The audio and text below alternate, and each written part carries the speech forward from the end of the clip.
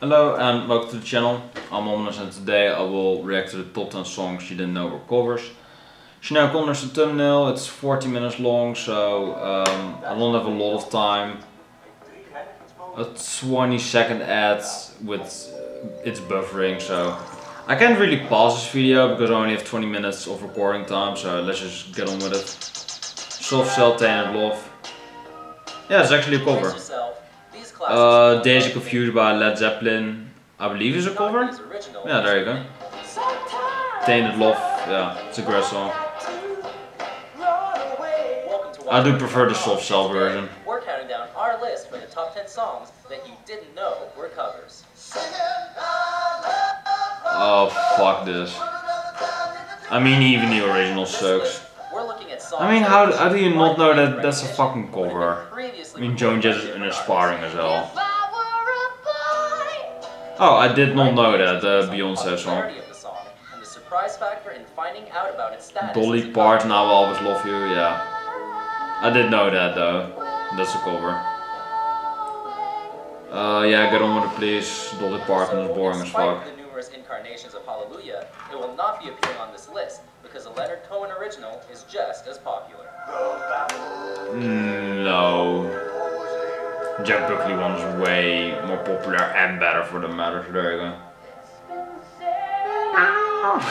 Sineád Color, originally by Prince. Number 10. Nothing Compares to You. Or the Prince Band. Originally by The Family. Which has Prince in it. This song dazzles and wows us with its hypnotic melody and powerful vocals of Sineád O'Connor. Unknown to most though, this early 90s it's kind of like a zit on her cheek. Or do you call her chin? A side project of pop superstar. No offense, Levy.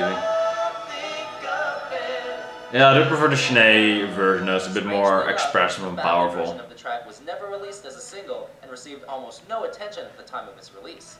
Prince has gone on to adapt the song into some of his solo performances due to the popularity of the tune later on. It's kind of whiny though, but I'm growing to like it. Oh, how's this woman called again? I'm really bad at now. Me and Bobby Mcgee, Janis Joplin. Originally by Roger Miller. Yeah, personally, I was never really intrigued by, I forgot her name already, so I never was intrigued by Janis Joplin's songwriting or her music output. I was never really impressed by it. Country rock style made so popular in That's country rock, so yeah. And this song is a perfect example. I'm not a huge fan of her like raspy vocals either. It's, you know, doesn't complement the music very well, I think. My girl. It's kind of like southern rock, country rock. I'm not a huge fan of it. But it's okay, I guess. She tapped into the source itself with the original Roger Miller tune. Miller's song was also covered by one of the writers of the track, Kris Kristofferson. Kristofferson. That's a bitchy name to say.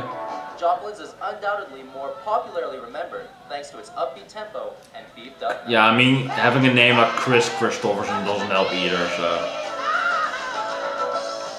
Yeah, I'm not a huge fan. I do like this piano part right here, but I'm not a huge fan of her vocals. Number 8. Oh yeah, Led Zeppelin. Dazed Confused. Dazed and Confused. Led Zeppelin. Originally by Holmes. Oh, this version sounds interesting too. But of course, Led Zeppelin rips off everything, so there you go. To not only be one of the best rock bands, best cover band ever, but also a game changer in the birth of hard rock.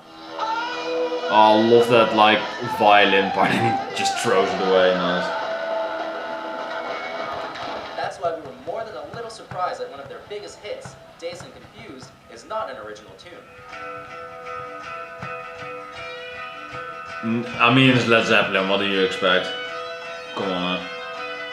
Just a few years earlier, the folk rock singer released the track, but the song is most widely remembered for Robert Plant's ear-blasting vocals, and that addictive guitar riff laid down by Jimmy Page. I mean, this version is good with color and shit, but like the grey version with like, I believe on DVD 2004, originally in 1969, that's like the best version ever. That's amazing.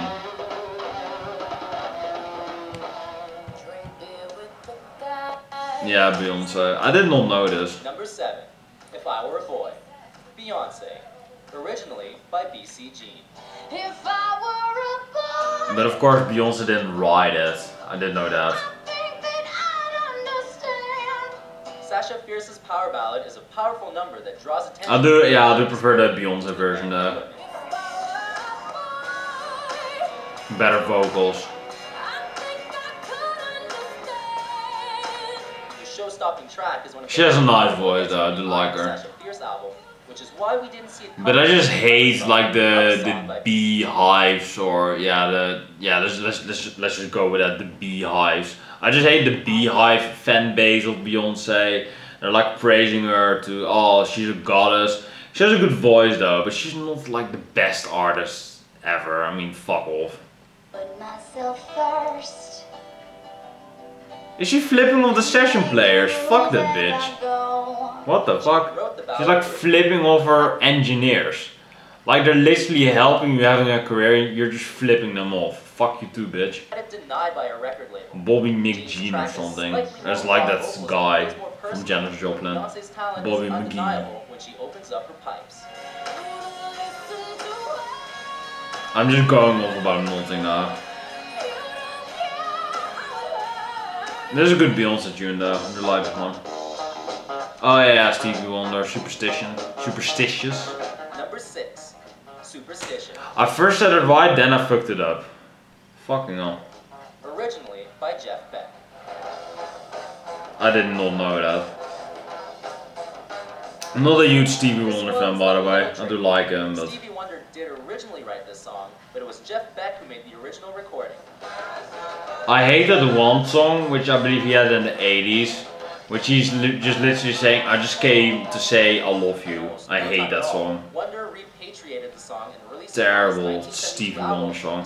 But I do like Superstition though, classic.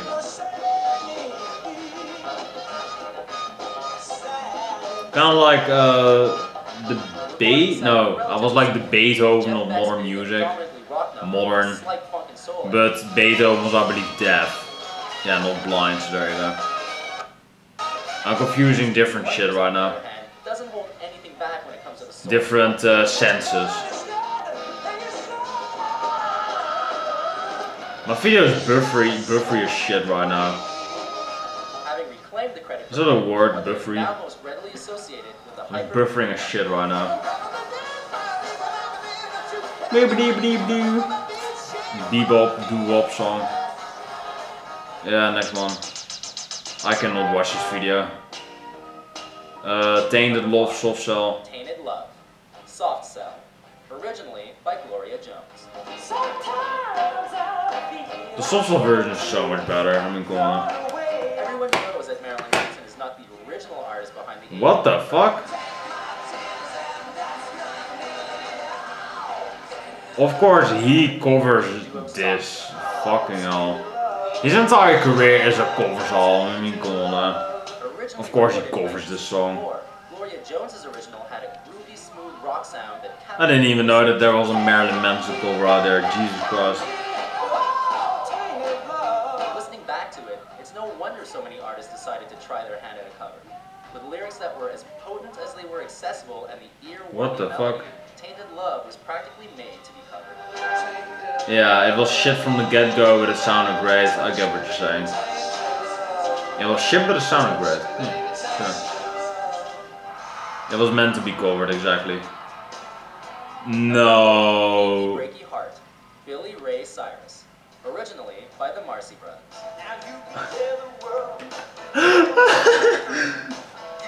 This is so pathetic. I thought, oh, Billy Ray Cyrus has like one hit song under his name, like big hits.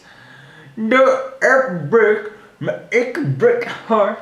Like, it's one of my least favorite songs ever. Fuck the Cyrus family. Fuck all those blokes. Fuck Miley. Fuck Billy. Fuck all those fucking people. I mean, Billy Ray Cyrus is more popular now than Miley Cyrus because of the fucking Old Town Road song. Like, It's so fucking terrible and people like it. I mean, what is wrong with people? Oh, it's unique, it's special. And you're fucking retarded. I mean, and this only goes to show that Billy Ray Cyrus is like the most uninspired bloke on the planet. Because even his like one hit wonder song is literally just a cover of the Marcy band, I believe. It's pathetic. I thought, oh, you know, he probably could have written this because it sounds retarded, but he didn't even write this song. It's pathetic. It's fucking pathetic. A classic in Billy Ray Cyrus' stable of contemporary pop country songs. Classic. Well, fuck off. It's one of the worst songs ever. Achy Breaky Heart just makes you want to grind your cowboy boots on the dance floor at your nearest hoedown. I want to shoot up a fucking school whenever I hear the song. There you go. My achy breaky heart. I hate that voice. I hate the generic background noise and shit. I hate the guitars. I hate the production. I hate Billy Ray Cyrus. I hate the fucking Cyrus family. Fuck those people. Was originally performed by the Marcy brothers. Fuck Billy Ray Cyrus and his fucking retarded daughter. Of course, those retarded genes, you know, spread. So there you go. With old Billy putting his stamp to his recording. I mean, it literally sounds the same. Are you fucking kidding me? It's a must-have at all local country bars.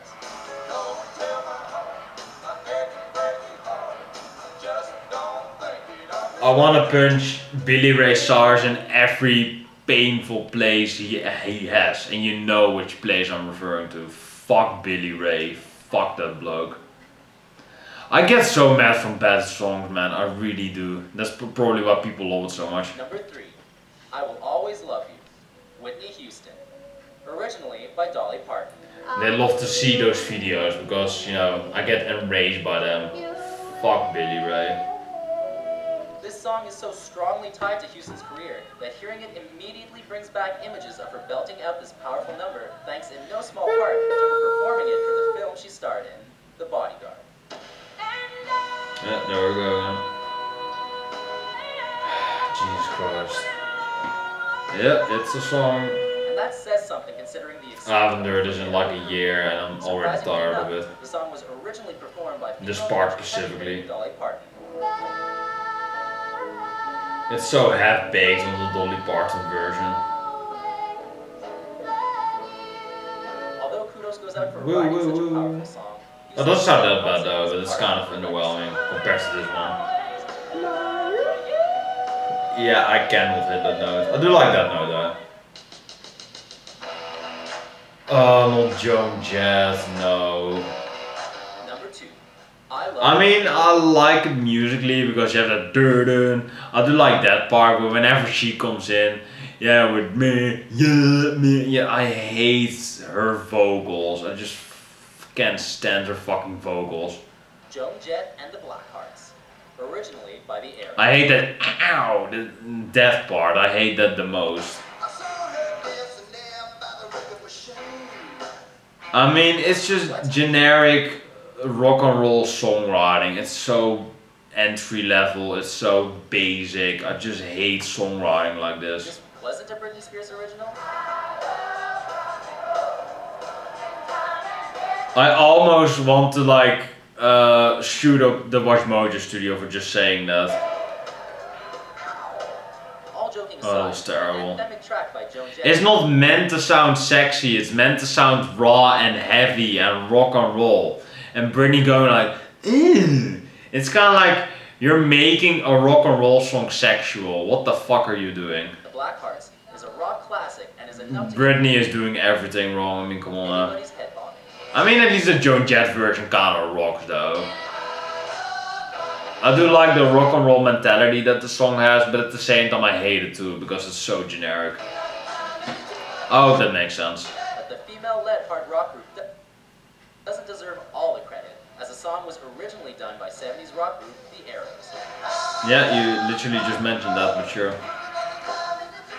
I hate that lyric too. Put another dime in the jukebox, baby. Fucking hate that lyric. Still can't get enough of the Blackhearts' steely sound and Jett's unhinged vocals.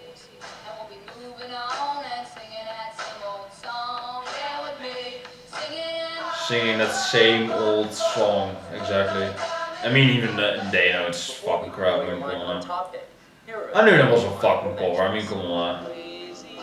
Oh, Patsy Cline. Crazy, originally by Willie Nelson, same year. Nice. Well, yeah, the Willie Nelson version goes on forever. Patsy Cline has kind of a beat behind it. Don't Turn Around, Ace of Base, originally by Tina Turner. I hate Ace of Base. I kind of dislike Tina Turner too, so there you go. I can't read this because my whole fucking video is freezing right now. Hard to Handle by the Black Crowes, originally by Otis Redding.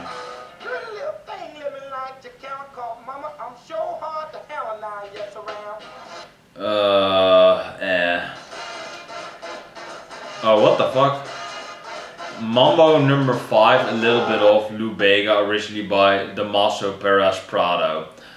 Oh, that's why I kind of like a little bit of, but Needle Drop hates it because it's kind of like a sexist kind of like, I like a little bit of this woman and I like a little bit of that one.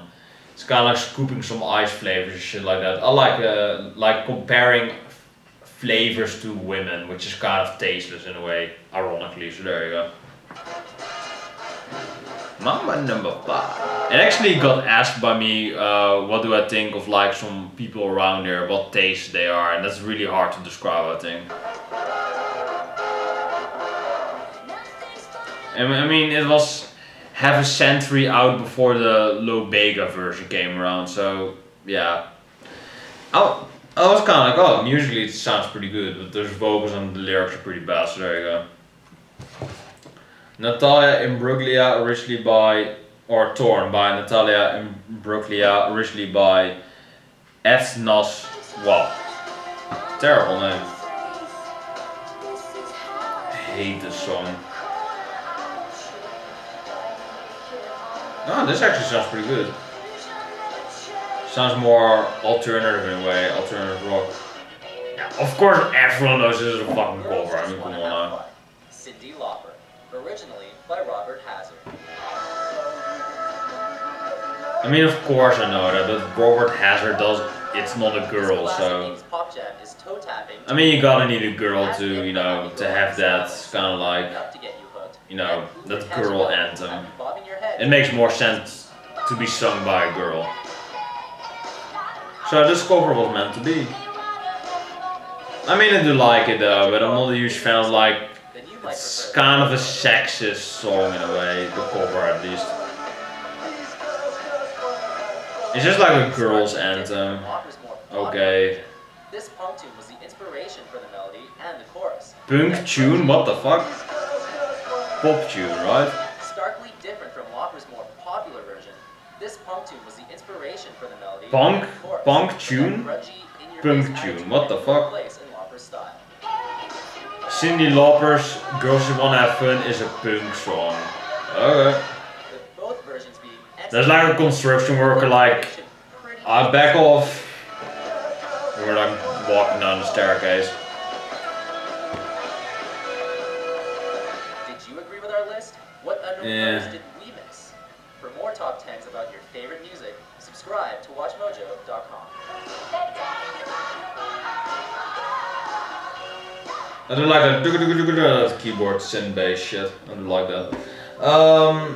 Yeah, that was a good list. Yeah, I think I have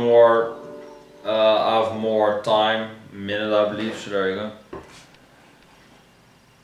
Oh well, I can't read anything because my computer's slow as shit right now, so guess I will end it there. After this I will do the overused covers, but I first have to import this video because I have no room anymore left, so there you go. Is it really a cover if you co-wrote the original? I don't know, I guess it is, so there you go. Yeah, so there you go. Hope you've enjoyed this video. Let me know what you would, or songs you didn't know were covers but actually are. Let me know in the comments down below. I actually knew a lot of these songs were covers, so there you go. I kind of forgot the Led Zeppelin one because it sounds so original to them, but you know, also Whole Lotta Love in a way, and that's a fucking ripple song, so there you go.